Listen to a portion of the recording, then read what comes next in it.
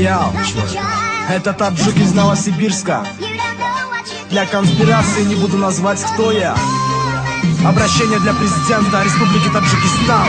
Это обращение для президента народа, главы Таджикистана Эмомали Рахмона. За 20 лет правления моя страна погибла. Мне больно видеть, как братьев набить чужбина. 20 часов сутки работают без устали, полученными грошами кормятся. Их семьи, часть уходит в казну для твоего живота. Тебе походу пох на ситуацию народа. Где экономика, где стратегия, где обещанная клятва для своего народа. Коррупция проползла до твоего кабинета. Дочь купила север Таджикистана. Что нам ждать дальше? Какие планы? Правительство не насытятся русскими рублями. Твоя семья отдыхает, за границей кайфует, а народ все тухнет и выживает.